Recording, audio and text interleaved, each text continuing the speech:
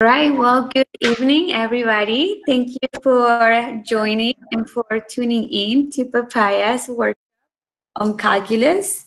Um, we just wanted to make sure that we help you in your finals. And the reason why we wanted to put this workshop is because I was talking to my good friend George, who has helped us in our first webinar, Believe in Yourself. I don't know if you were able to watch, but we wanted to be more proactive about people dropping out of engineering degrees. And the reason why we put this workshop is because out of 300,000 in a study found that 300,000 students, uh, a quarter of them failed to get letter C or higher in calculus. And the results are that about half of them graduate with an engineering degree. So that's 1 in 2 who actually get to achieve their dreams. So we wanted to be a little more proactive and help you in your finals. So Papaya believes in inclusion and diversity. So we partner with SWE, and we want to empower women, as I'm one myself. And we talked to Allison, who has been gracefully able to host this event along with George. So they'll take the stage. Just wanted to kind of go over the agenda. We have very exciting topics. We have externship announcements. We have some raffles that we're going to do at the end of the workshop. We also have we're announcing our new ambassador, and yeah, we just want to work with all minorities, and we really want to show what we bring to the table. So if we go on the next one. So yeah, looking for externships. So we're going to talk about this later during the break. And, this is a great opportunity to get your feet wet and to really know if you are going to, to school for the right major. We can talk about this later. And then on the next slide,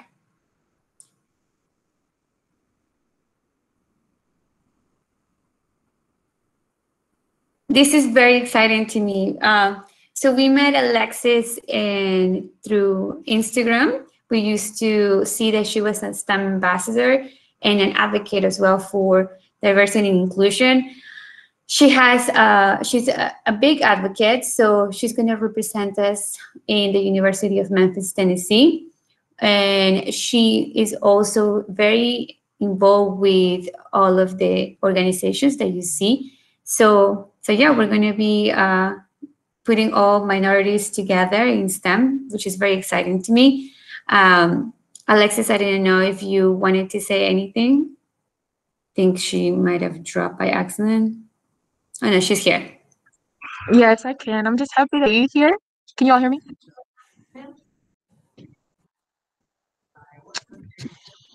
And I know you're taking calculus 3, right?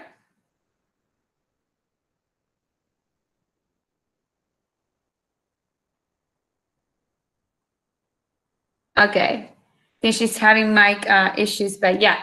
So, well, I'm going to go ahead and introduce Allison, and I'm very excited to work with her. She's the president of SWE. Yeah, so we talked about why we're putting this together. So yeah, I want to introduce Allison, and I'm very excited that she's gonna host this event along with George. I believe in empowering one another, and very impressed with everything she does for the community at the Florida International University. Thank you, Sandra. For some reason, I can't turn my video on, so I don't know. But thank you for giving me this opportunity today. I'm here on behalf of SWE. My name is Allison Martinez. I am actually a senior majoring in biomedical engineering at Florida International University, and I was actually born and raised in Honduras. So I'm an international student here. And I like to start by saying that they say that behind every successful woman, there is a tribe of other successful women who have their back. And this event is actually one of the perfect examples of what SWE stands for. SWE is proud to be hosting this event especially with a female startup company. and with the other collaborators here today. And we as an organization are invested in building an environment to empower women and also underrepresented minorities, and not only in the engineering field, but also in STEM. And this particular event is about helping others. I like to say that we rise by lifting others, and giving students the tools and workshops like this, for example, can help them thrive within the professional field. And you might think that you don't need calculus at all, but this leads me to introduce a very special guest today, which is Mr. George Salazar, an engineer at NASA. And we have a couple of questions from the students at FIU regarding the mission with SpaceX. So George, one of the questions that was popping the most from our FIU students is, how does NASA interact with SpaceX? Well, hello, everybody. First of all, thanks for having me here. It's a pleasure to support this. I think it's a wonderful organization, to help students. Regarding the question, I think it's a great question. The collaboration with SpaceX is very much, hand in hand in ensuring that the astronauts, in the case of human spaceflight, are safely transported to space station. So the way we work that is that SpaceX is doing a lot of the hands-on design work, but we have NASA engineers working with SpaceX. So SpaceX had, I guess, up to this point, very little experience related to human spaceflight. There's something called human rating of a spacecraft system that's very important for NASA, and there's a lot of steps that you got to go through to get that human rating certification. And of course, Federal Aviation Administration also is involved now because they're a commercial company. Again, SpaceX is now the first commercial company ever to supply a human-rated spacecraft to go to International Space Station. So the collaboration is very close in terms of reviewing designs, attending tests, especially the human in the loop test associated with the astronauts controlling the spacecraft. And then, certainly the most important is the launching of the spacecraft. There's a lot of people involved in that, and even though you see on the television, just maybe a room full of people, but rest assured that, like, for example, Mission Control has somewhere in the vicinity of 50 to 75 people in the background, including where I work in the launch facility, or rather the Mission Control Center. It's called the Commercial Crew Systems, Commercial Crew Engineering Systems room. And so we have a lot of the engineers that work closely with SpaceX to make sure this is a successful flight. And it's just a whole bunch of data. It's just an incredible amount of data to look at, while the mission is going on, making sure that the right calls are made in the event of issues associated with the systems. And there's a lot of systems on SpaceX, and so SpaceX and NASA work very closely together, ensuring that, first of all, it's been certified properly, and then secondly, it flies and meets the objectives of the mission that we're signed up for. That's awesome. It's really nice to hear from a person who has really experienced that from the inside. It's really different. And moving on to a second question, when it comes more to the calculus principles and engineering principles, what have you heard about the struggles engineer students face when not having the right fundamentals? Like, for example, what are some of the challenges that you have faced personally working with NASA as well, and that you see that some students lack about it? Oh, well, I have to say that, okay, so here's the thing. I mean, a lot of the students out there are engineering majors, and, for the most part, 99.99% of the classes are all associated with technical skills. Fortunately or unfortunately, it's, I have to say that in the real world, you're actually dealing with more people that that help make a project successful. So you can have a very good technical team, but if nobody can work together because of personalities, egos, and things of that sort, project is considered basically a failure. And so if you look at a lot of past projects, whether it's space exploration or even oil and gas industry, a lot of the failed projects are not associated so much with the technical aspects, but with working with people. And so one of the challenges that I found was actually, the human element, working with humans as far as the projects are concerned. So that's one of the challenges. Second challenge, let's talk about a little bit about the technical aspect, because we're talking here about the calculus and its use in whether it's engineering or different areas of the STEM field. Is the technical, once a student graduates from an undergrad, let's say for example undergraduate in mechanical engineering or electrical engineering like myself, is you just basically have just scratched the surface of the technical challenges that you have up against you. And so once you start working in the area that you get a job, whether it's NASA, whether it's the automotive industry, whether it's aerospace like Boeing or whatever, you're going to have to learn their let's call it the lingo of their technical languages. You're going to have to learn the tools that they use. You're going to have to learn their processes that they use. And a lot of this is not taught in school. And so the challenge is for you to be a very open-minded engineer and basically learn how to learn, if that makes any sense. In other words, you're going to have to learn a lot of things, but you got to know how to learn. And so two things that come into mind that I found very beneficial is, one is that know who to ask, okay? Secondly, know where to look. Those are two critical aspects, even though they sound simplistic, but they're not. They're very important in your career. And so this is something that I had to learn by the seat of my pants. And I'm just sharing with you two simple ideas. And for these two ideas to work, you got to leave your ego behind.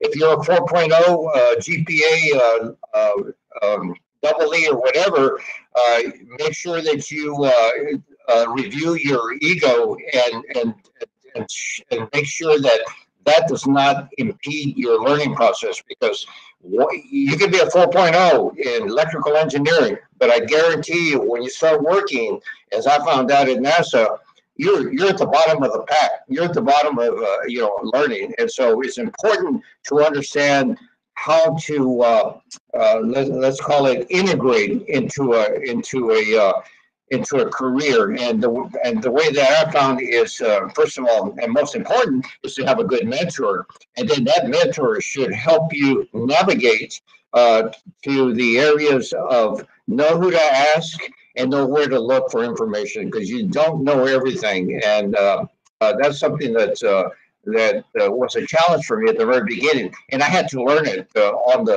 the seat of my pants. And I'm sharing it with you within 3 or 5 minutes, but it took me a few years to learn that. Yeah, that's awesome. It's really nice to hear how you think that it is really important to have a support group, like I mentioned, like a good mentor, people that support you, and like you got to look for answers. I feel like sometimes as an engineering student, you try to solve a problem and you don't stop to think about how are you going to eventually apply this into your field. So thank you for the tips that you have provided, George, for the engineering student. So I think we can move on into our calculus workshop.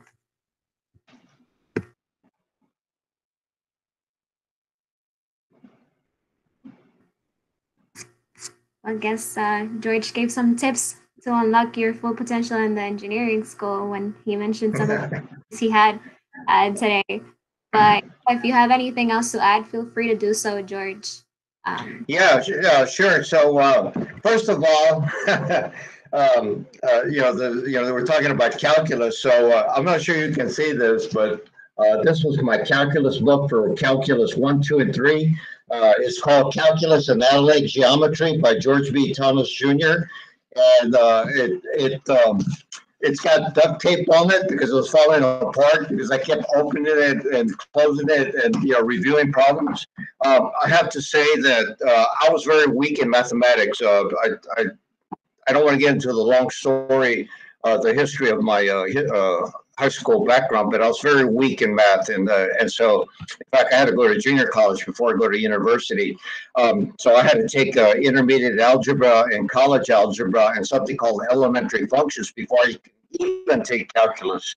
But one thing that I struggled with initially when I moved over to engineering, because I first started out in technology, was that I was first trying to compete with students that were very good in mathematics. And so, and when the grades would come in for testing, I would find myself, kind of at the lower bottom of the grades, and it was very disappointing. But later, I just decided, you know what, I'm not going to compete with anybody. I'm going to do the best that I can, and that, it is what it is, okay. And so, but I said, you know what, if I'm going to do the best I can, I'm going to do everything in my power to get the best grade that I can.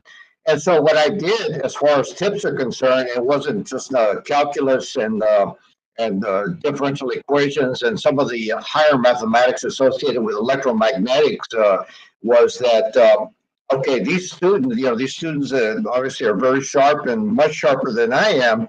I got to work twice or three times as hard. So I just knew that I had to work harder. The same thing as for those of you who do running, if if you're trying to run a under 6 minute mile or a under 5 minute mile, you're not going to do it by just running a couple of times out of the week, and maybe a couple of miles out of the week. You're going to have to keep practicing, and so that's what I did. Every time I had a chance, I was studying problems. I would take problems, solutions to problems that were given after we turned in our homework and found out all the mistakes that I made. Is I would work those problems over and over and over again until it settled in. First of all, what did I do wrong? And then secondly, how can I approach the problem differently? And those were the things that come to mind right now as far as studying tips, whether it's calculus, whether it's mechanics, whether it's physics, whether it's electrical engineering, chemical engineering, or whatever, is that there's going to be some topics that just are foreign to you, and it's just very hard to comprehend. And one of the reasons sometimes it's hard to comprehend, unfortunately, is that you may have a professor that's very academic and teaches theoretical stuff that wants you to become a research engineer. A lot of us don't want to become research engineers. I didn't want to become a research engineer. I wanted to take engineering and apply it to developing systems. So, but you got to deal with that. So, unless you have a great professor that worked in the industry and said, I had a Cal 2, I'm talking about calculus. I had a calculus 2 professor. A lot of students were dropping out of calculus 2. They were not making it. Even I have to tell you, I had my brother-in-law scored 1,500 on an SAT. All right, 1,500 is not too shabby. He could not pass calculus 2. All right. And so there were some other ones that just couldn't pass calculus 2. Well, luckily I had an organization that shared with me which professors to take for calculus 2, and I took a professor that was a practical engineering professor. He had worked at Applied Physics Lab out in Boston. He worked at MIT in research labs. And so when he taught calculus 2, he taught it from a practical standpoint.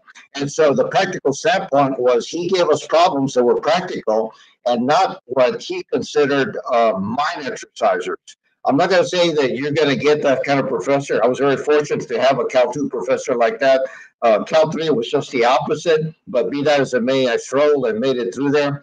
But it's important to understand where your limitations are, and sign up to the fact that you're just going to have to work harder. And so there's a slogan or a motto that I came across many years ago that's very true. It's 10 two-syllable words that can be very powerful, and it's just like it goes like this: if it is to be, it is up to me, right? So if you want to graduate, it's going to be up to you, all right? And you're going to have to find that avenue to help you graduate, whether it's studying, 3 or 4 times as hard as anybody else, hiring tutors like Papaya, to help you. It's a matter of how much you want it, how much is burning in your heart to make that happen. Wow, that's great advice, George. We appreciate it. So I think now it's a good time to do like a little segue to the to the workshop.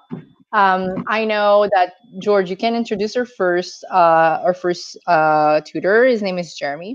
So, and you guys on, especially the people on the YouTube live, you can stick around until the end because like we would like you to comment, and there will be a raffle by the end, so you can get free tutoring and a lot of papaya swag. So we can go on with Jeremy. So I will drop my presentation and Jeremy can start presenting his presentation on limits. So that's the first topic for today. Yes, thank you, Gabriel.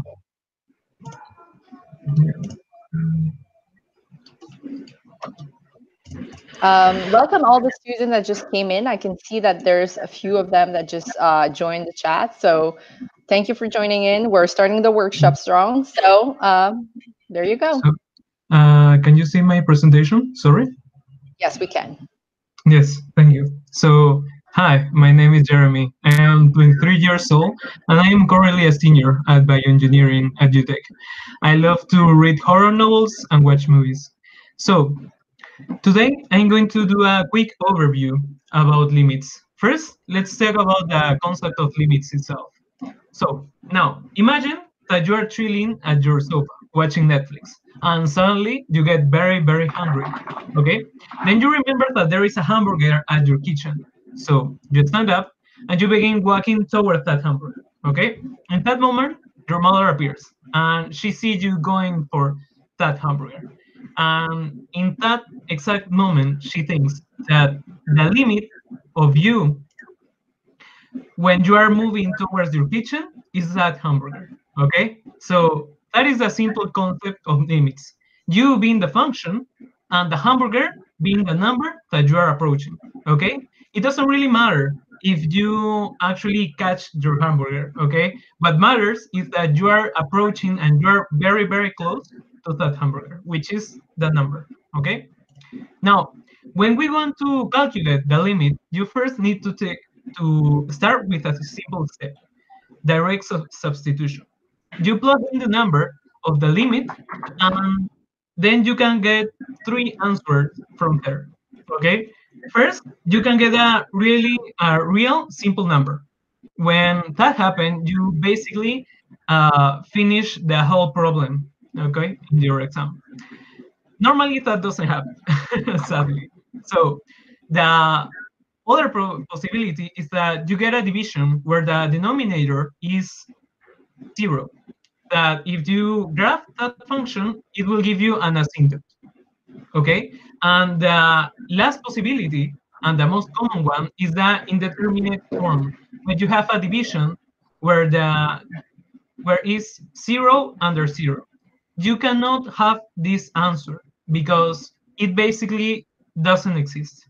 Okay? So when this happens, what you want to do is you want to rewrite the limit through factoring, conjugation, or trigonometry identity. After that, normally you can plug in the limit number again, and you will get a real number. Okay. Sometimes when that doesn't happen, when you simply don't get the answer, you can always get it through the graph of the function. Okay. So you can graph the function and evaluate each number until you obtain the limit number. Okay. So now I'm going to talk about limit laws. Liminals are really, really simple. Okay, let's start with the first one, the sum. When you have the limit of the sum of two functions, you can separate that limit. Okay, let's see here. When you have the limit of 4x plus 5x, you can separate that limit with limit of 4x plus limit of 5x, and the answer will be the same. It's again with difference is the same. You know, when you have the limit of the difference of two separate functions, you can separate that limit. Okay, here you can separate this function to the limit of 9x minus the limit of x divided by 4, and you will have the normal answer. When you have a constant, what you can do is you extract that constant from the limit. Okay, what you can do is it doesn't matter what type of constant it is. It could be 50, it could be 2.4, or it could be like a square root of -1. It doesn't really matter what type of constant it is, okay? What matters is that you can extract that constant from your limit, and you can proceed to change the limit by the limit number, and you get your answer, okay? Now let's go for the next. Oh, the product. When you have the product of two separate functions, you can separate that limit, the same as the sum. You know, when you have the limit of sine of x multiplied by the cosine of x, you will get the limit of sine of x multiplied by the limit of cosine of x, and you will have the answer. It's the same with coaching.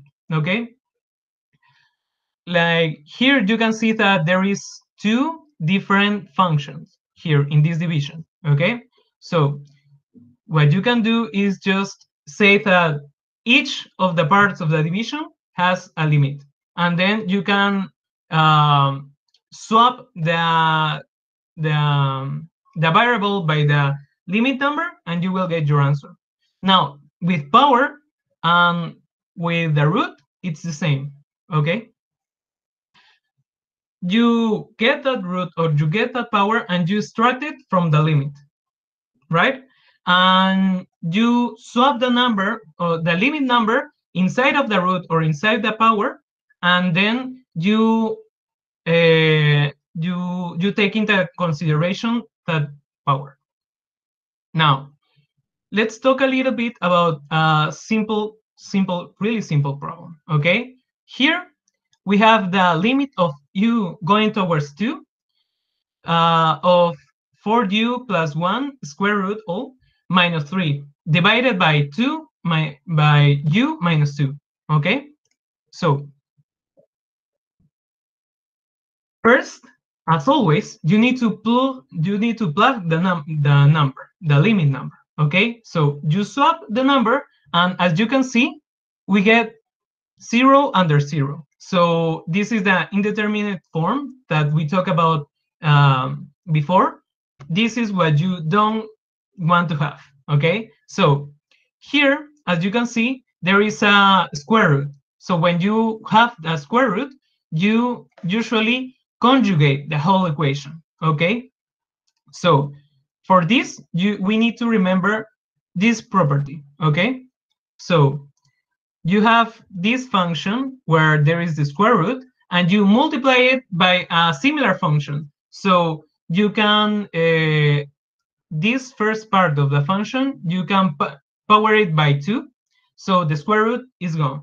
Okay, so we do that, we multiply this part and we multiply the denominator, and we will have this. After this, we operate the plus 1 minus 9, and we will have this 4u minus 8. Okay, now as you can see, we almost have the full answer.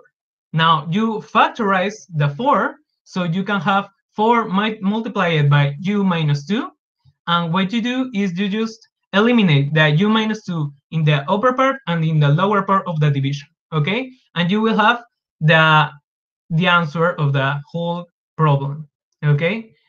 You now, after you conjugate the equation, you swap again the number and you operate it, being the final answer 4 divided by 6, okay? Now, let's go with a different problem, okay? What is the answer of the limit of x going towards infinity positive of 3x minus 1, all of that multiplied by 4x minus 2, divided by x plus 8, multiplied by x minus 1? Okay, so first, when you have that infinity, you normally cannot plug in the number since it is infinity. Okay, so first you start by simplifying the equation. You just multiply these two functions here and these two functions here. You multiply them, and then what you need to do, this is a little trick, all right?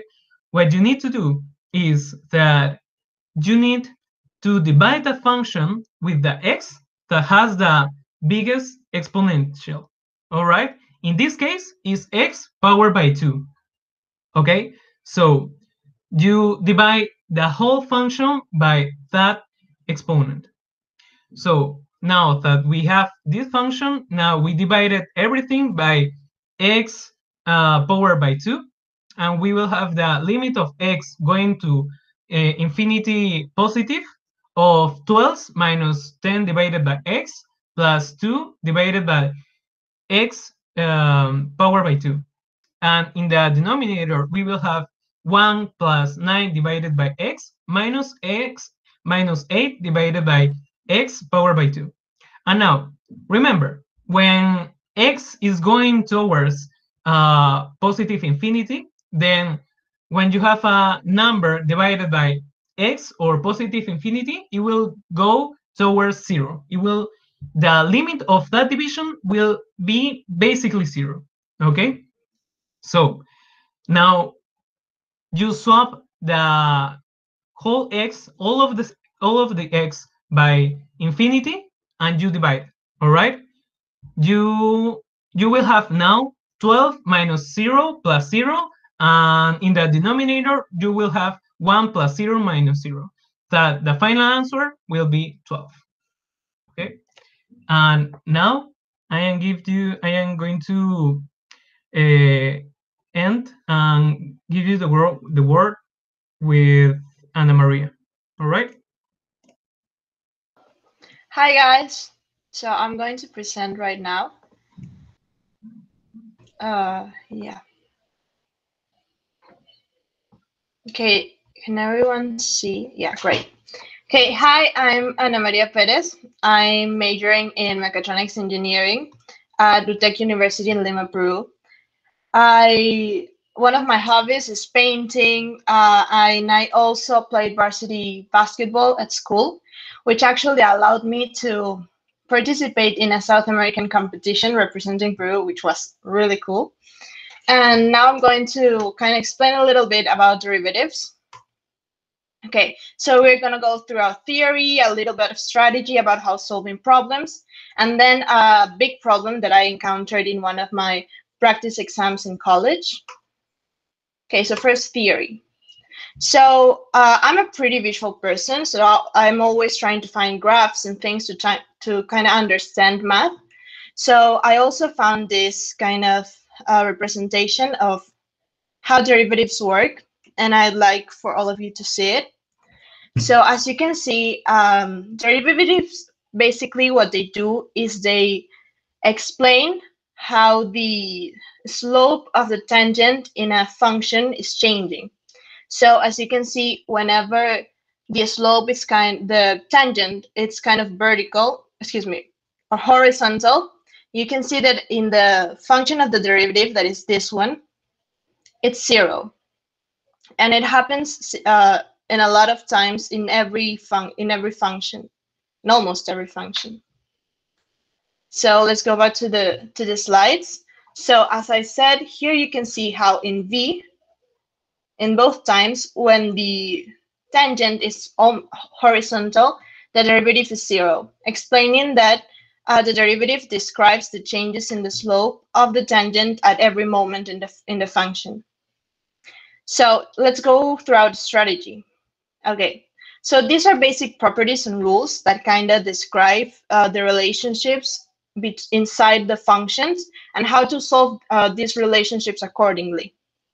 We also have some common functions such as trigonometric functions, exponential, logarithmic functions, and how to solve them. Okay, so we're gonna go through this easy problem. And you'll see throughout solving different derivatives that the most interesting kind of large problems are just common functions are related throughout the chain rule, throughout the product rule, or others. So a great hack is just trying to find these common functions and try to solve them kind of individually. So that's what we're going to do right now. Okay, as we can see, kind of the main element of this function is the sign. Therefore, it's a kind of trigonometric function. We can also see that, and the trigonometric function is solved by this derivative. We can also see that inside the sign there's a natural logarithmic, which is a logarithmic function that is solved this way. So you can see that there are like just common functions that we always encounter, but they are related amongst each other in this kind of bigger function. We can also see that this logarithmic function is added to an exponential function that is also within the sign, and it is solved this way. And they are all related throughout the chain rule. The chain rule basically says that there's a function within a function, which is basically what we're seeing right here. So let's see how to solve it. Okay, so here we have our function. And the chain rule basically says that when there's a function within the function, you derivate the kind of bigger function and outer function and keep whatever is inside the same, and you multiply it by the derivative of whatever is inside. So we have like these two big elements or two principal elements. So let's kind of identify them separately and then solve it. Okay, so we have the outer function, which in our case will be h, and it's as the sign of gx when gx would be our inner function. So here we have gx, our inner function, and here it's the logarithmic of 4x plus e to the power of negative 2x. So let's first solve this, the outer function. As you can see from our common functions, the derivative of a sine is just the cosine. And since everything inside needs to remain the same, we just keep gx the same. Okay, so now we just replace gx for its value, and here we have already our first element of the derivative. Okay, the next step would be derivating whatever it's inside the general function. So let's derivate it. Okay, so as you can see, this function is just two little functions added together. So one of our rules or properties of derivatives is that when you derivate two functions or more that are being added or subtracted together, it's the same as derivating each one individually. So that's what we're going to do. So first, we're going to derivate the natural logarithmic. So by our list of common functions of natural logarithmic, we can see that the derivative of a natural logarithmic is the derivative of whatever is inside as a numerator, and you just keep it the same as the denominator. So now we go to our second little function. So plus the derivative of e to the power of negative 2x. Okay, so we can see that this is how to solve, an exponential function. So we kind of just do that. We put the derivative of the exponent here, and we just keep everything the same. That's how you solve that common function. So just simplifying everything, getting rid of the force and multiplying plus by negative, you have negative, and you already have these two elements of our derivative. So the only thing we're left to do is just multiply them, and here we have our solution. So as you can see, it's just kind of trying to find these little common functions, see how they are related by the chain rule, by the product rule, by the quotient rule. There are different rules and properties, and just kind of go through there. And as you practice more and more, you're just gonna spot these rules and relationships immediately, and you're going to be able to just solve them. Okay, so we're gonna go and try a kind of harder exercise. This one I had in one of my exams, one of my practice exams actually. The principal, bigger exams are way longer and yeah, way more exhausting to solve. Okay, so I try to find a problem that has to do about changes in time, which is one of the main uses of derivatives. So here we have a system, a piston cylinder system, which consists, which has a crank, and the crank is moving the piston, left and right. So, and it's moving with an angular velocity of 0.8 pi radians per second, and the piston has a 4 centimeter radius. So what the problem is asking from us is to find the rate of volume change of the cylinder when alpha, which is the angular position, is pi over 2. Okay, so let's see our considerations and basically how we solve this kind of problem. Okay, so we have to see what's changing inside the volume of the piston of the cylinder. As you can see, the area of the piston actually stays constant. So the only thing that actually changes in time in the cylinder is this h, which is the length. Here we also have the volume of a regular cylinder, where here the area would be maintaining constant throughout time. We can also see that h is kind of related. The change in time of h is related to the change in time of x. So that's going to help us a lot. But we also need to get in mind that when x decreases, h increases. So they're actually related, but when h is positive, x is negative, basically. So another interesting property is the angular velocity is the derivative of the angular position. So let's go ahead and solve our problem.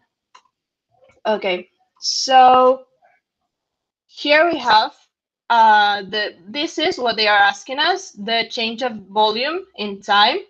And since this basically is a constant, it's as we said, the area keeps constant in time. It's not derivated. And the only thing that we are derivating, or the only thing that we actually need to find, is this value. Okay, so the only data that they actually gave us that has anything to do with changes in time is the angular velocity. So we need to find an equation or a function that kind of relates this x with the angular velocity. So that's when the law of cosines comes into consideration.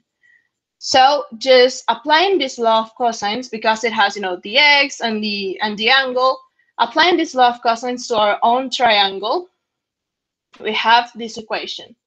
Now, in this equation, we can see x and we can see alpha, and we have all of the values that we actually need. But what we need to find is this, which is the derivative of x. So let's just go ahead and derivate the whole equation. Okay. So one of the properties that we saw before is that when you derivate functions that are added or subtracted, you need to kind of derivate them individually. So that's what we're going to do with each one of these. Okay, so now let's go ahead and see how these get derivated. So let's have these properties in mind. When you derivate a constant, the result is 0. Therefore, these two are 0. When you derivate this kind of function, you have to kind of put the exponent down and subtract 1 from the exponent. So we're basically left with this. One of the other properties is that when you are derivating a function that is being multiplied by a coefficient that it's constant, it can go out of the derivation. So we are left with this. Let's see something that we can maybe subtract from the equation to make it easier. Let's see, we can erase these 2's. And yeah, well, the 0. So let's go ahead and keep solving it. So we are left with this equation. This is already derivated, but we need to derivate this part. Okay, so the product rule, which is basically how these two kind of little functions are related, says that when you derivate two functions that are being multiplied, the result is the derivation of the first one by the second one plus the first one by the derivation of the second one. So that's what we're going to do. As we can see, the derivation of the first one, that is x, would be 1, which is here. And the second one just stays the same, which is cosine of alpha. Since the value that we derivated is x, we here need to put the derivative x over in time. So it would be plus the first kind of function, it stays the same, and the derivative of the second one. In this case, the derivative of cosine, excuse me, is the negative sine of alpha. Since the function that we derivated is this one, we have to put the derivative of alpha in time. So there we have it. The only thing left to do, since we already got the value that we needed, which is the derivative of x in time, is to factorize it. Okay, so factorizing it, putting everything to the left, to the right, and kind of make it so we can understand, we end up with this function. Okay, so we already have this that we needed, and we have to take in mind that this was already given to us by the problem, and also alpha. Okay, so alpha being pi over 2, and the angular velocity that is the same as the derivation of the angular position is 0.8 pi radians per second. We can replace these values in our function. So the sine of pi over 2 is 1. So this just gives the same, so 1 goes here. And also the cosine of pi over 2 is 0. So this whole value here, by. Okay, so the great thing about this problem is that it puts us in a position that we can actually eliminate these two x. 1 here and 1 here. And so this negative goes and affects the whole kind of numbers and makes 5.58 a negative. So one of the things that you have to keep in mind, it's happened to me a lot, that in exams you don't really take in mind of putting your calculator in radians, configuration in radians. So it's like you have everything done, but then you put your numbers in your calculator and it's not in radians and the number just isn't right. So just keep that in mind. So, okay, so just multiplying our two numbers that we have left, we have that the change of x in time is negative 14.02 centimeters per second. Okay, so, but they are not asking for the change of x in time, they're asking for the change of volume in time. So we already have all the kind of values, so we'll just have to replace them. So we are kept with this function. So further analyzing it and getting those numbers in the calculator, we have that the change of the volume in time equals 704.72 cubic centimeters per second. You also have to take in mind that you have to put the units. Some professors let it slide and don't take points away from you, but as an engineering, it's a good practice to kind of have those units there. Because as you get more into college, you'll see that you have to work with a lot of different types of unities and types of quantities, and having your units there helps a lot. Okay, so now responding to the question that was presented, what is the rate of volume change of the cylinder when alpha is pi over 2? So the rate of volume change is 704.72 cubic centimeters per second. Yeah, that's everything. We already solved the kind of big problem. And as you can see, the part of derivating, it's not actually the kind of hardest or more interesting part. but it's actually finding the function that or equation that you need to derivate. So here practice comes a long way.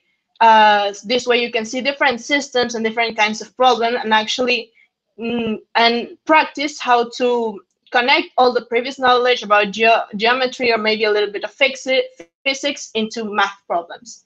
So that's everything from me. Thank you.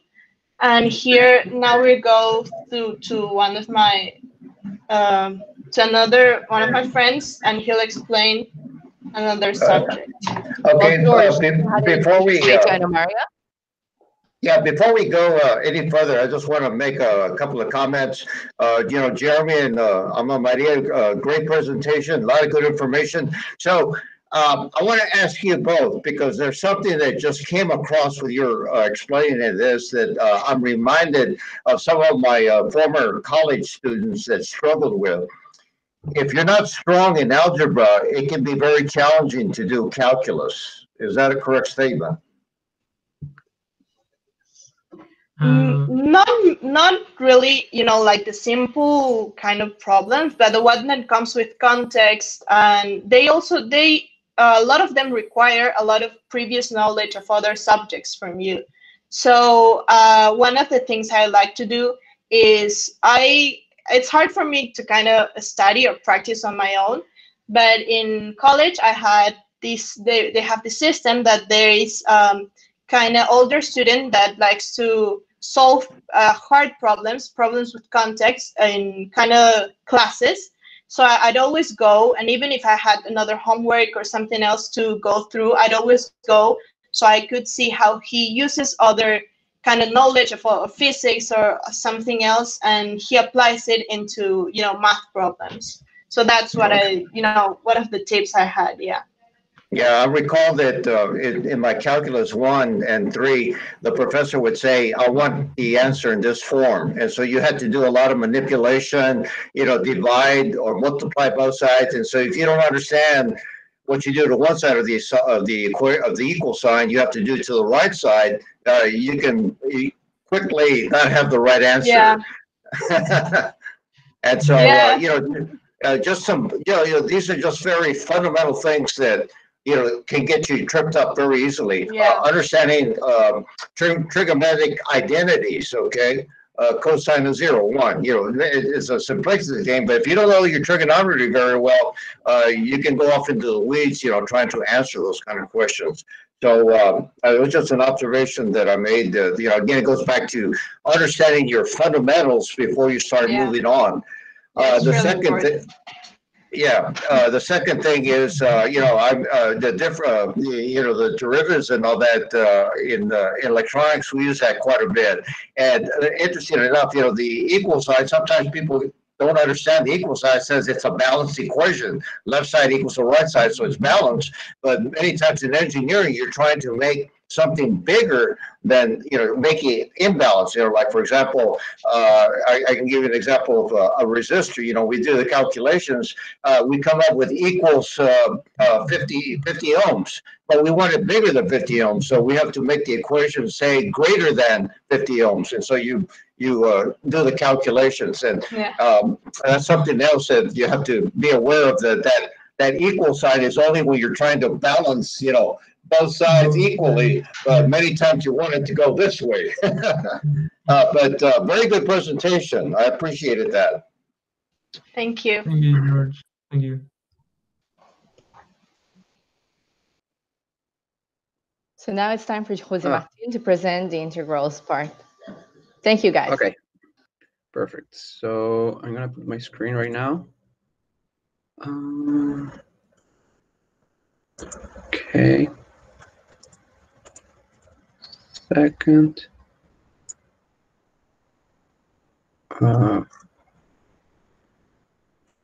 There.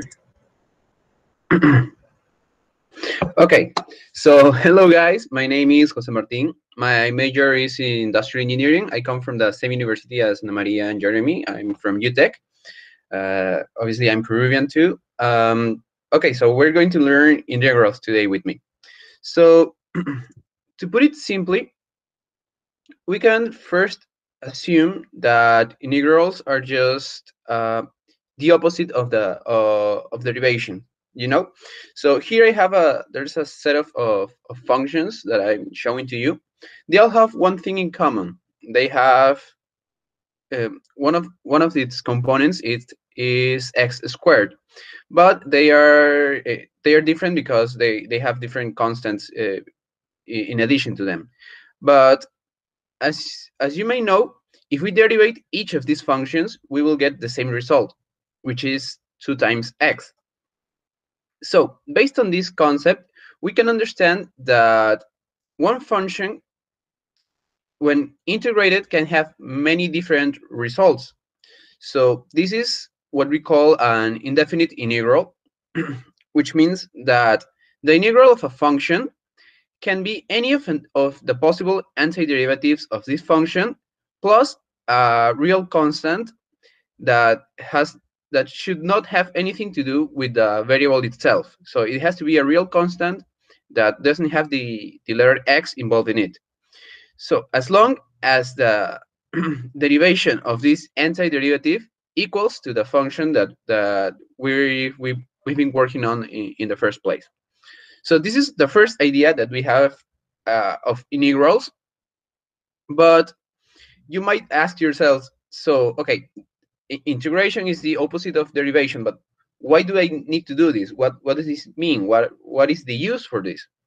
So let me propose you guys a question. So let's say that we have this function. This is a very simple function. It's x squared, and we're going to plot it from 0 to 2. And I'm going to ask you the question, what is the area below this curve? So I want to find out what is the area that is below this line. So this whole region, I want to know, sorry, I want to know what is the area of this whole region. So how can I do that if I just know basic geometric concepts? You know, I know how to calculate the area of a triangle, of a rectangle, but I don't really know how to do this with this curve, because this is not really a circle, isn't it? Right? So since I don't know, the same question was pondered many years ago by some very famous mathematicians, and one of them, called Riemann, proposed that we should divide the area below the curve in rectangles. And he said, uh, if we start using more and more rectangles, the shape, because if, as you can see, if we use just 1, 3, or 5 rectangles, we don't really have the shape that they take isn't really the same as the area that we're trying to calculate, right? But if we start using more and more rectangles up to an infinitesimal point, we will get very close, or we will reach the limit in which we can safely calculate or assume that the area calculated by adding the areas of these very thin rectangles will become the area that we're trying to calculate, right? So later, Newton and Leibniz developed this concept, and they came up with this expression that is known as the Newton-Leibniz axiom, and which is the basis for the definite integrals. So it says that as long as we know the start and end point of this function, we can calculate its area by integrating from point A to point B the function in x. This means that we're working the integral in x just by evaluating the antiderivative of this function by the upper bound and then subtracted by the lower bound. So what does this mean? I'm going to explain you very quickly what does this mean. This is the symbol for integration, and based on what we just saw on the model proposed by Riemann, I just want you guys to know that this is just a big S, an elongated S, because integration is nothing more than an infinite sum. So we're just adding things up until we get to a result. Okay. So if we start understanding integral as just a big sum, I think that that's going to be make things a lot easier. So going back to the question that I initially proposed is, what is the area below this curve? So we're going to use the two concepts that we just learned to do this. So in order to calculate the area, we know that the function that we're going to be working on is x squared.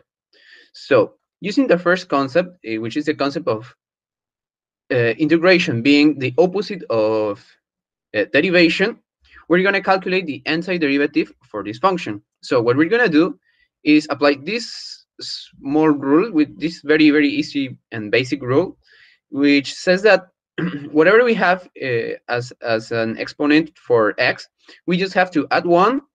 Remember that in derivation we had to subtract 1. Okay, so in integration we have to add 1 and then divide the whole expression by the new exponent that we got.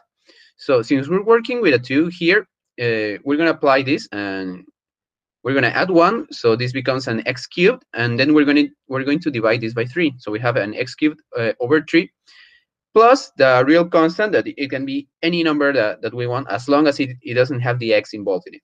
Okay, so the antiderivative is just that expression without the constant. Okay, so x cubed over 3. So in order to calculate the area, and since we already know the antiderivative for this function, we just use the Newton-Leibniz axiom, and we evaluate the antiderivative on the upper bound and then subtract it by the lower bound. So see, this is a very simple example. And we just plug the numbers in on this function, and we get 2 cubed over 3 subtracted by 0 cubed over 3. So the result that we're going to get is 2.666 to infinity. But this is like the most basic use for integration. And actually, this question, like how to find the area below the curve, is the one that sparked this whole concept, and we can delve so much deeper into this. So we're gonna jump right now into a slightly more difficult problem. So this is actually a problem used in my university for Calc 1. This is a test problem for the summer semester, if I remember well. So what does it say? It says that in a club, a ramp will be built with the following dimensions. Okay, so they already give us this graph, and it says the lateral space available must be used for advertising. So what is the maximum possible profit if advertisement companies pay $105 per square meter available? So we know that this curve is described by this function, which is already provided to us. There is a smaller ramp here that we're not going to be able to use for advertisement. So if we use the concept of integrals as the calculation of an area below the curve, we can easily do this problem. So first, we have to put our problem in context. Okay, so whatever they ask us to do, we have to identify which mathematical principle we're going to use to solve this. Okay, so since they are talking about areas and we have curves, okay, curves below the area means we're going to integrate. So since we're only using the area on the side, we're going to calculate the large area, which is the area highlighted in yellow, and we're going to subtract it by the area painted in green, which is the small area described by this straight line. So the revenue, which is the what we're trying to find out, because we want to make a profit out of this wall, is going to be $105 times the area that we're going to calculate. So this area is going to be equal to the large area subtracted by the small area. And as we already know, because we already know integrals, the large area is going to be the integral from 0 to 4 of this function, which is 1/2 plus 7 over 4 times x squared plus 2. And the small area is going to be the integration from 0 to 1 of this line, which we don't know the equation for yet. So the first thing that we have to do is to calculate the equation of this straight line, and this is very easy to do. We since we already have some points plotted out for us, we just use the 2-point strategy. So we pick any two points belonging to this line, and that's enough information to calculate the equation of this line. So the first point is going to be 0 on x and 1.5 on y, and the second point is going to be 1 on x and 0.5 on y. So we just plug this on the on this equation, which is y equals the slope times x plus the independent term, and we find out that 1.5 equals the slope multiplied by 0 plus the independent term. Then using the first equation, we find out that the independent term is going to be 1.5. And then using the second point, which is 1.0.5, we find out that 0.5 equals the slope multiplied by 1 plus the independent term. Since we already know it, we just put it right there, which is 1.5, and we find out that the slope is actually -1. And we can clearly see that it is a negative slope because the line is going downwards. So therefore, the equation for our line is going to be -x plus 1.5. Okay. Since we already have the function of the line, we're now able to calculate the small area. So we're just going to solve the integral. We go from 0 to 1, and this is the function that we're gonna integrate. So remember the rule that I just showed you. X is x is already has a potency of 1. So what we must do is just add 1 to the one that is invisible here, and we get a 2. So we get an x squared over 2 because we also have to divide it by the exponent. So we have a -x squared over 2, and then we add 1.5 times x. Any constant that we integrate, we can assume it's multiplied by the variable, which is x, to the potency of 0, because x to the 0 is 1. So if we have x to the 0, we just add 1 and we get x to the 1, which is just x. And we evaluate this function in both the upper bound, which is 1, and the lower bound, which is 0. How do we do this? We just plug this value in, and we get -1 squared over 2 plus 1.5. And then we subtract it by the same expression, but evaluated in 0. So it's -0 squared over 2 plus 1.5 times 0. So this whole expression, we can just get rid of it because it's just 0. And we find out that the small area is actually just 1 square meter. See, so super easy. So since we have the small area, we're going to calculate now the large area. So in order to do this, we're going to use a neat little trick. This is actually a very cool technique, which is called a trigonometric substitution. So I'm going to go into it right now. So this is the expression that we're going to integrate now. It's we have to go from 0 to 4 for the function that was given to us, which is 1 over 2 plus 7 over 4 times x squared plus 2.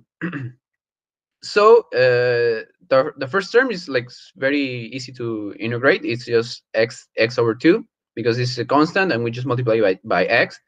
But the second one goes to to do in order to do the second one, we have to use this technique, which we call trigonometric substitution. We cannot use the basic technique that I taught you a few slides ago, because this is a division, and the x is on the denominator, and on top of that, it is squared. So there's not really any way to put this back in or back on top of the division without having to do something with this too. So what I want you to tell you guys here is that the important part is not that you really have to memorize the whole procedure for a trigonometric substitution. What is important is that you have to begin to understand and identify the structures or the patterns that are going to be shown to you, and that are going to straight away tell you which integration technique is going to be the best one for every situation. So whenever I see a division, when I have the variable squared, I already know that I have to apply this technique, which is trigonometric substitution. So how are you going to do this? Okay, so first we're gonna draw a right triangle. And okay, on the hypotenuse, we're gonna put the denominator square rooted. Okay, so we have the square root of 4 times x squared plus 2. And on each cathode, I'm going to put each term square rooted. So on one side, I'm going to put, I don't think it's very clear here, but I'm putting 2 times x on the right, on the cathode opposite to this angle. And on the adjacent cathode, I'm going to put the square root of 2. So actually, I just separated this expression here, and I called it I because I'm just going to work on this one for now. So we're going to give it the proper shape. So we took the 7 away. So we have 7 times the integral of 1 over 4 times x squared plus 2 in respect to x. And we're going to do that trigonometric substitution. So theta is going to be the arc or the angle whose tangent is going to equal 2 times x over the square root of 2. So the tangent of theta, which is the variable that we're going to be replacing x for, is going to be 2 times x over the square root of 2. So then we just multiply the whole thing by the square root of 2, and we get that 2 times x equals to the square root of 2 multiplied by the tangent of theta. And then we can safely derivate this in order to also replace the differential term. And we get that 2 times the derivative of x is going to be the square root of 2 multiplied by the square secant of theta multiplied by the derivative of theta.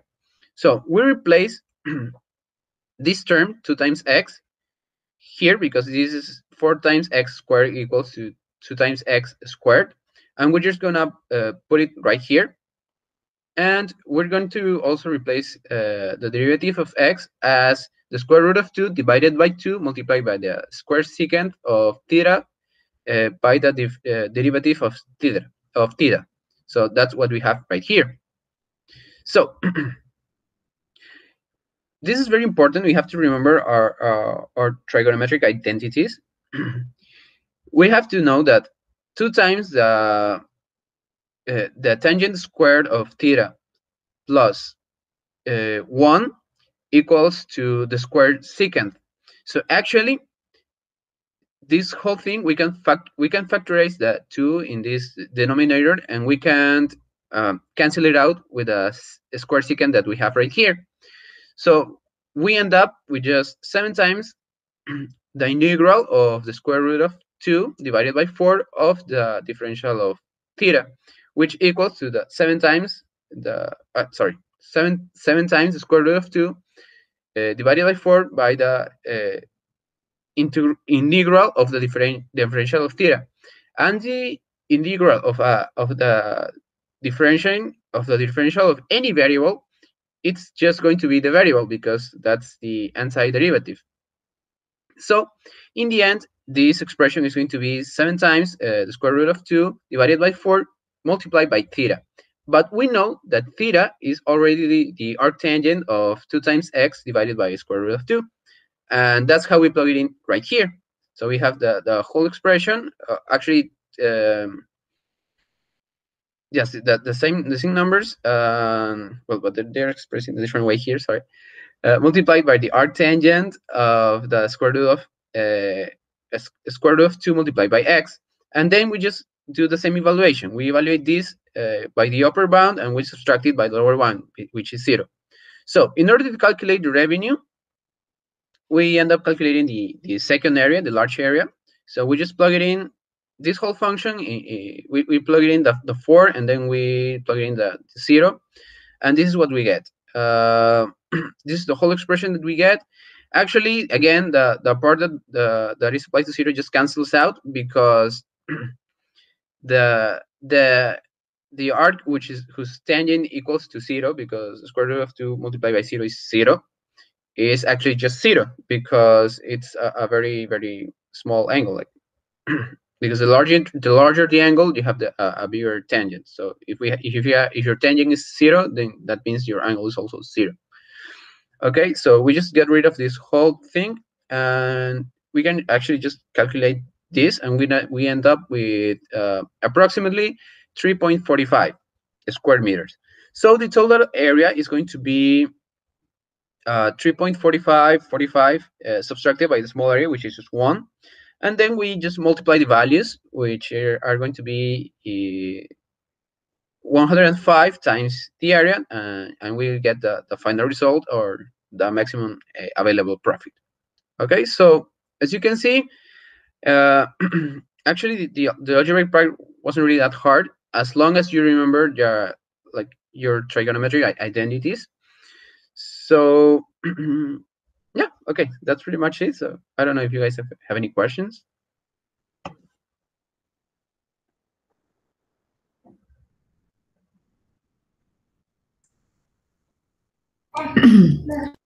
No, that was great, Jose. Thank you so much.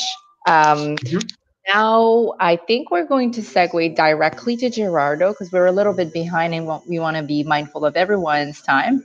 So, Gerardo is going to do the logistic curve. And Jose, can you please stop presenting so Sure, Gerardo sure. can follow? Thank you, guys. Okay, done. Okay. Well, hello everybody.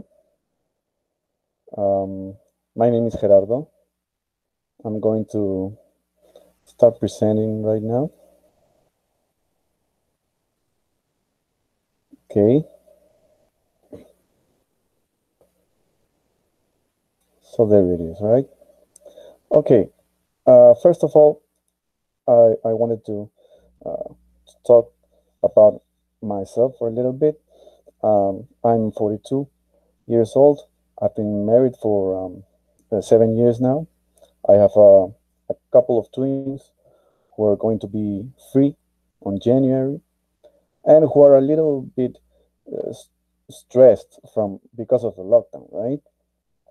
Anyway, their behavior is kind of a misbehavior, but well, that's going to pass, right?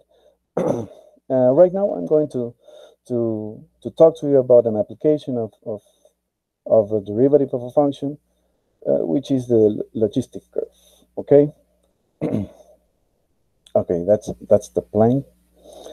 And I want you to take a look at this chart here. Okay, I took this chart from the John Hopkins University um, data. Okay, this is the website. I I I got this chart. They give us the number of cases of coronavirus in different places around the world, right? Different countries.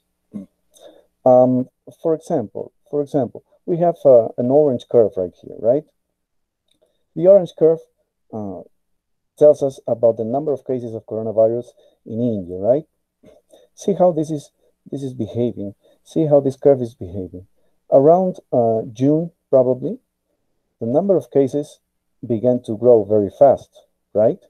Began to grow very fast until one point, maybe around September. Of course, the number of cases continued to grow, but not as fast as before, right? So the speed at which the number of cases grew decayed a little bit. Anyway, right now this curve seems to be stabilizing, kind of, right? Okay, let's take a look at another curve. For example, this curve right here, which is from Brazil. The behavior is very similar, right? The behavior is very similar in a way that at first the number of cases were increasing very rapidly, but at some point that speed began to decay, and I mean, even though the number of cases continue to grow, it is not doing it as fast as before, right? Okay, so all these curves have kind of the same behavior, right? Kind of the same behavior. Maybe the green curve for the US has a kind of an erratic behavior if you compare it to the rest, but it's more or less the same. Okay, so we're going to talk about a model, a mathematician model that tries to explain or predict what happens with this kind of curves. So this function right here is called a logistic function, and its graph is called a logistic curve. Okay, this is a logistic curve. Okay, this is the graph of a function of this type here. Okay, from GeoGebra, I picked some values for the constants a, b, and k, which are all positive constants. Okay, and let's see how those constants, or let's see what the value of those constants make to the graph. Okay, um, let me share with you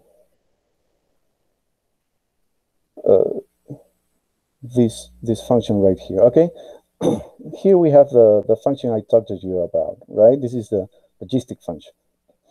And now let's see what happens when b changes. Okay, as you can see, the b when b changes, well, simply the the function, the green curve goes up, right? The bigger b is, the taller or the higher the function gets, right? If you look closely, actually the value of b is an upper bound for the green function, for the logistic function. Okay, so if b is 4, then it means that the curve at the long term is going to get closer and closer to that value. Okay, of course it's never going to be greater than that, right? So that's what happens when b changes. Okay, what happens when, okay, I'm gonna set it to b equals 4. What happens when a changes?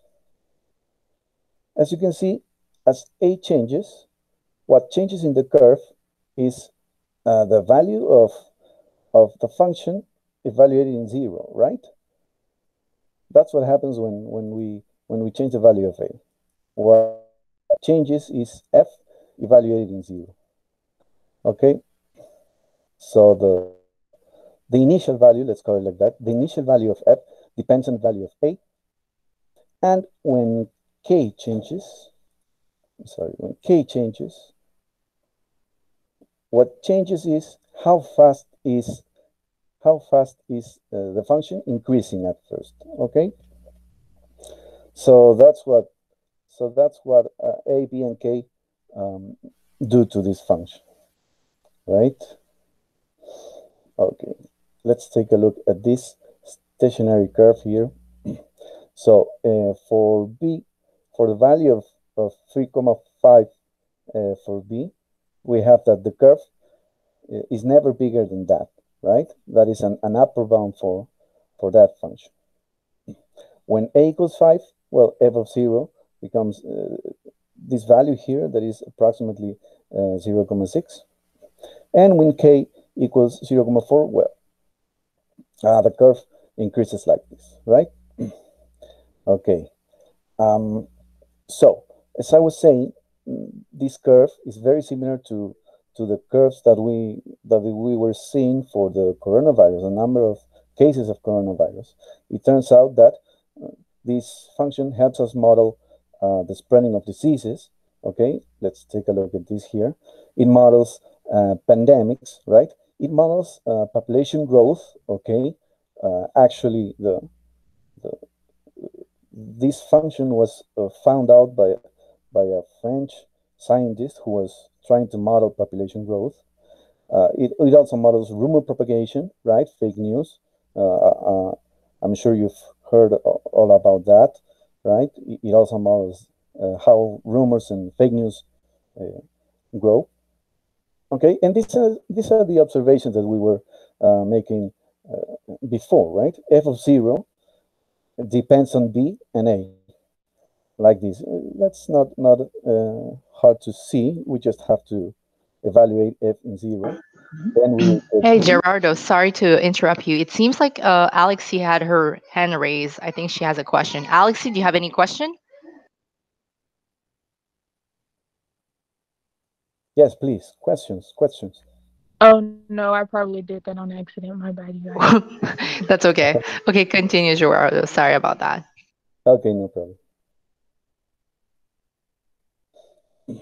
So, as I was saying, f of 0, we can see that here, when x is 0, then the exponential becomes 1, and we would have b over 1 plus a, right? And as I was saying, the limit of f at infinity would be b, right?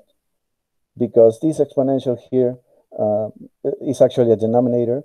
It becomes 0 when x is, or when x goes to infinity, right? So we only get b over 1, which is b. Okay? Okay, so we're going to talk about the derivative of a function and what it tells us about f, right?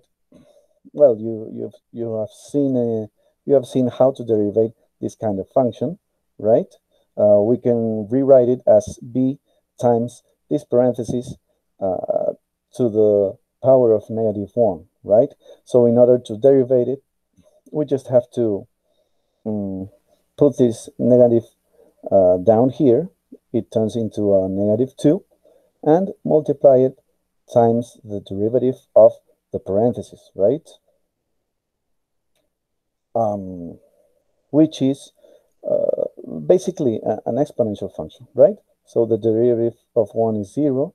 The derivative of the exponential would be the same exponential times the derivative of the exponent, which is negative pk, right? So there it is. That's the derivative of f, and we can rewrite it like this, okay? Now, what we have here is the graph of f and the graph of its derivative, right? The green curve, you already saw it, right? As I was saying, b is an upper bound for that curve. It's called the carrying capacity, right? When we're talking about population, there's always constraints, right? Maybe lack of nutrients or lack of space that make the population I'm sorry, that make the population not grow infinitely, of course.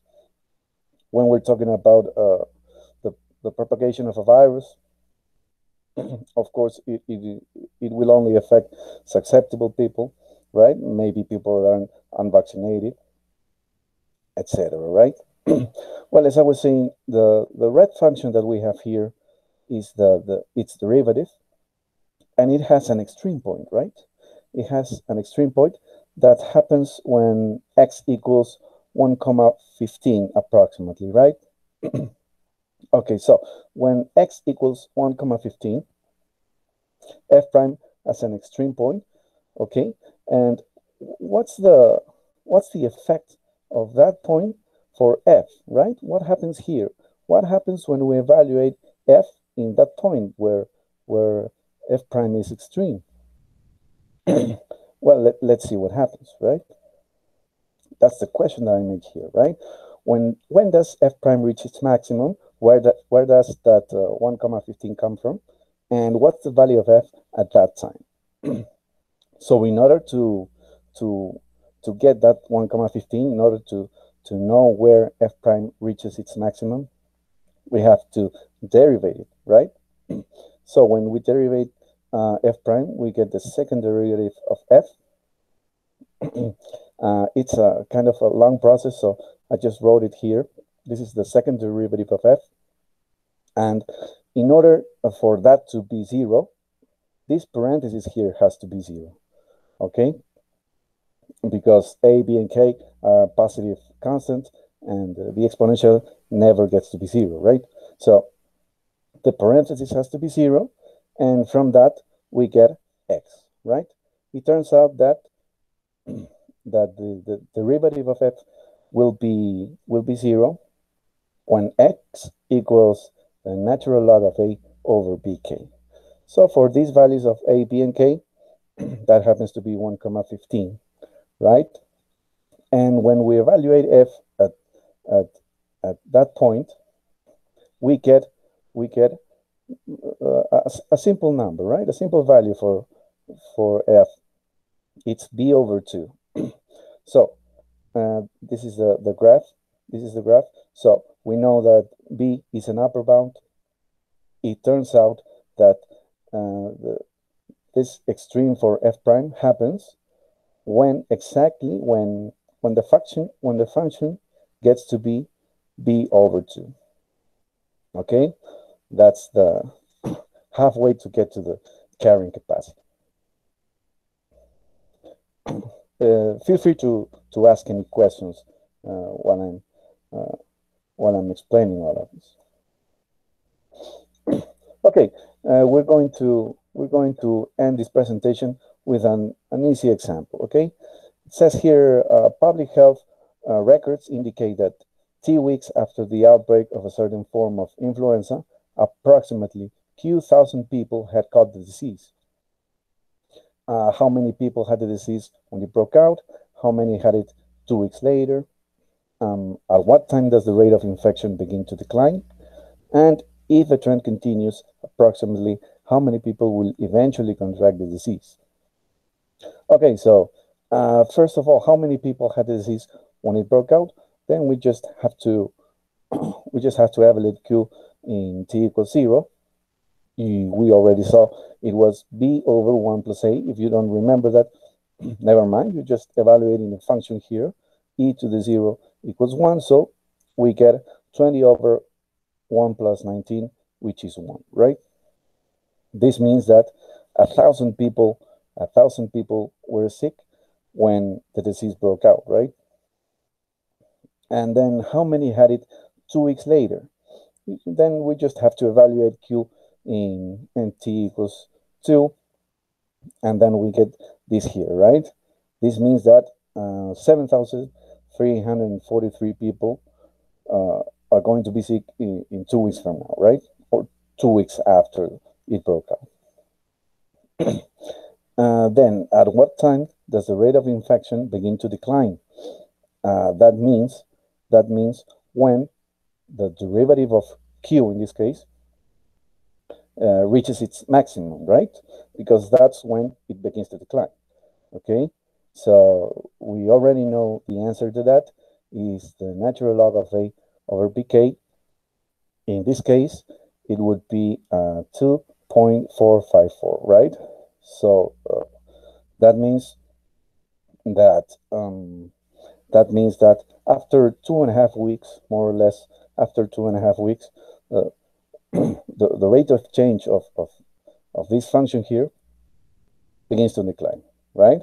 So the disease slows down. Okay. It also means that the number of people infected gets to be half of what is going to be, right? Eventually. And finally, if trend continues, how many people will eventually contract the disease? Well, that's b, right? That's the limit of q at infinity. And we all know that, or we already saw it, it was just b, right? The number that comes up here. So the answer would be that eventually 20,000 people are going to catch the disease. Okay.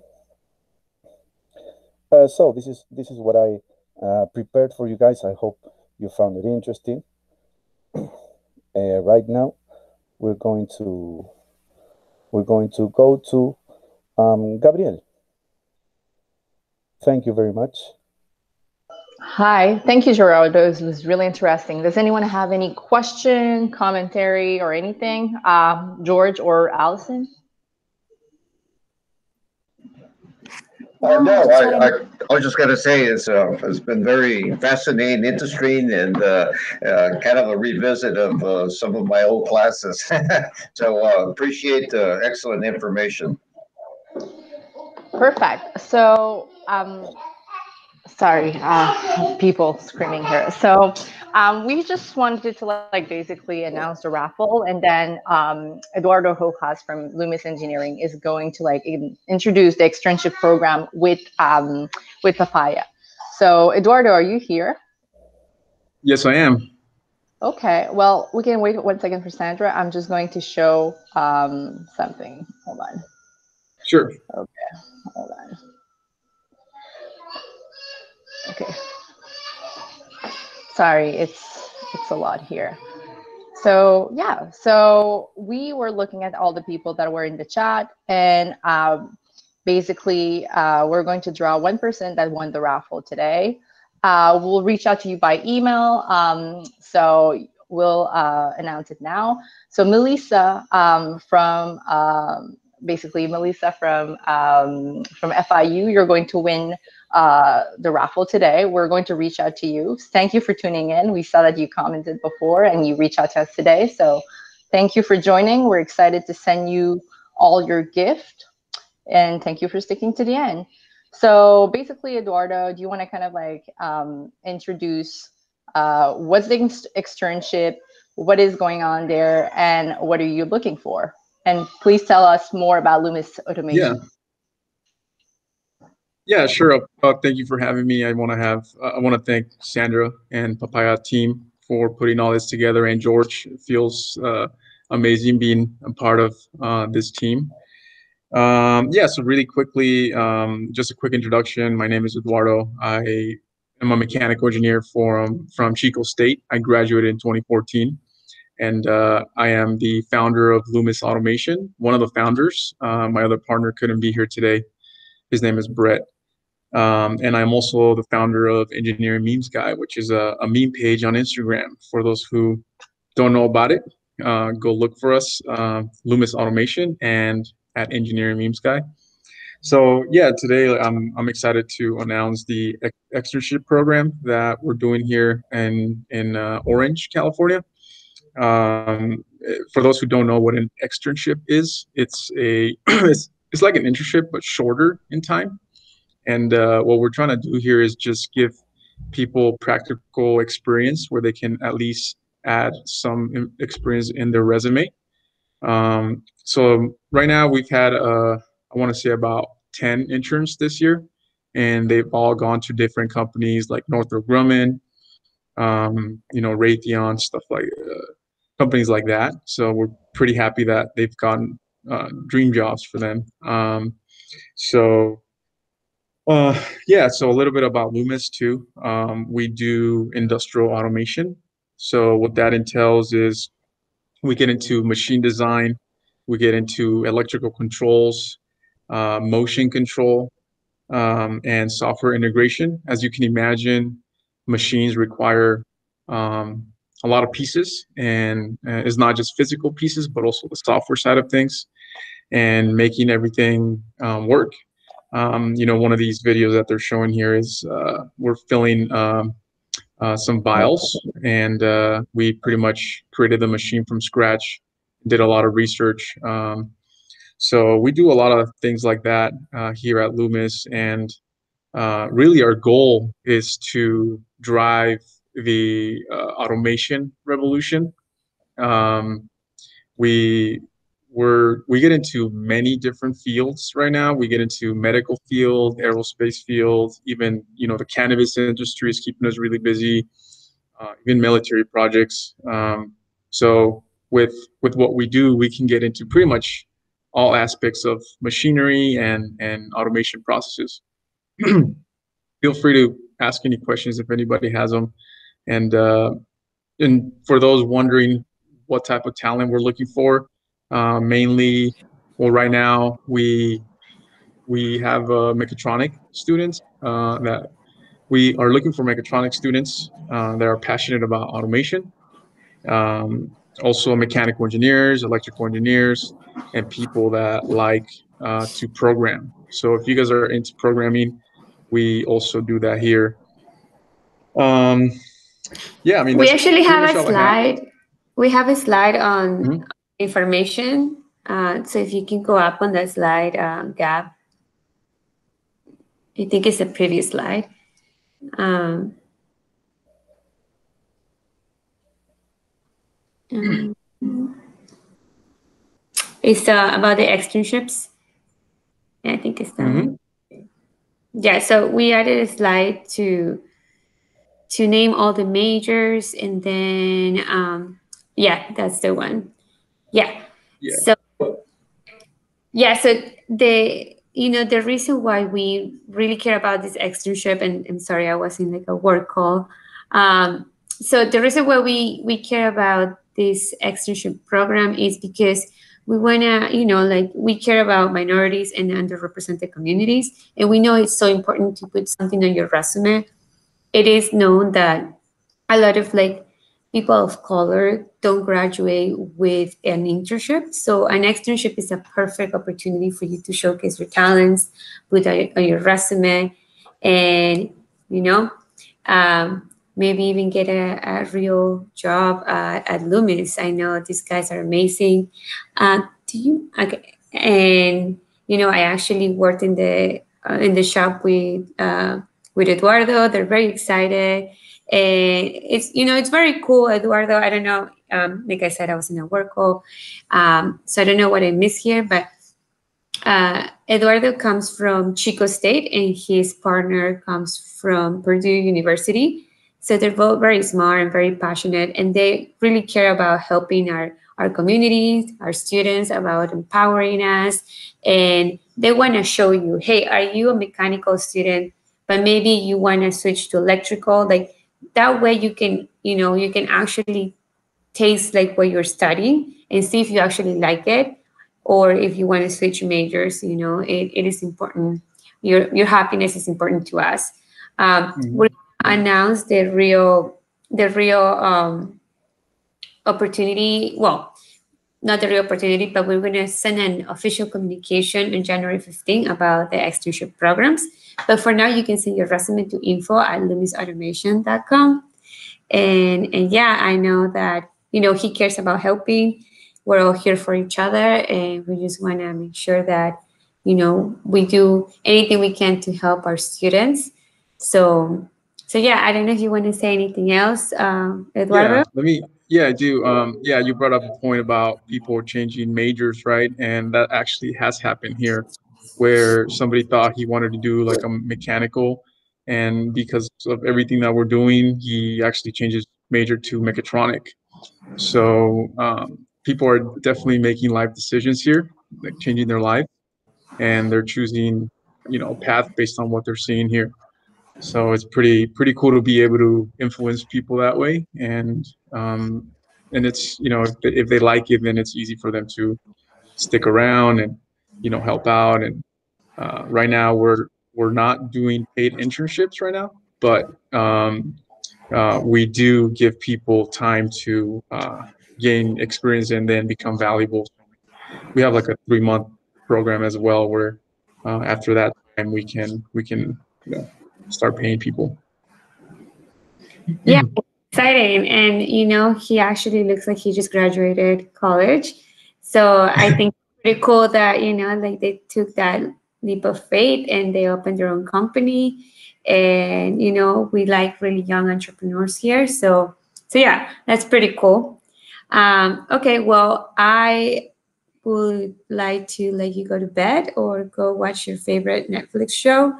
Thank you so much for attending. Gabrielle, Eduardo, I would really like you guys to say thank you too, because you put so much work on this. So, so yeah. So I mean, this Gabrielle and Eduardo have worked so hard on this. So thank you to you guys, and I really hope that this calculus workshop can help you. Go make the best out of your calculus finals. If you have any tutor needs, or like if you have any questions, don't hesitate message us through Instagram. You can request a tutor. We'll give you free codes so you can also get prepared with one-on-one tutoring lessons. I know that I'm working with other chapters to make more workshops for you guys, so don't hesitate to reach out. We're here to help, and I'm very excited to be part of your college journey. Thank you.